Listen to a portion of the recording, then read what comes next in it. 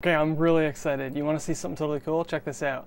This is the new usage utility. Okay, check this out. CPU history. Look at it. So this here was the history of what it took to open the utility. And now as we don't do anything, it goes back to 0. So watch this. If I shake the utility a little bit, look at that. That's what it takes to move the utility. And as we don't do anything, it goes back to 0.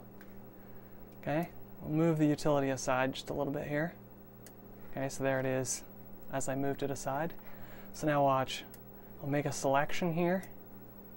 Okay, and now as I move these around, look at that. It's capturing the fact that it has to do work to move those around.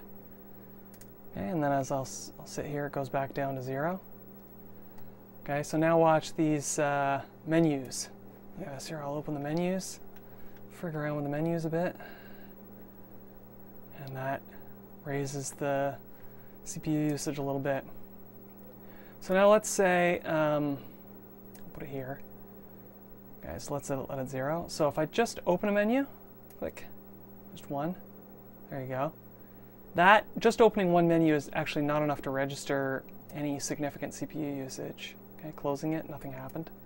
But if I start rolling over this really quickly, look at it, it immediately has gone up to some small amount. Okay, so now what I'll do is, because I moved those guys, I'll say save. Now, during the save, of course, because the operating system's not multitasking, the UI has frozen. But, look at this. As soon as it becomes unfrozen, look at how much this here was how much CPU was being used during the save. Isn't that great?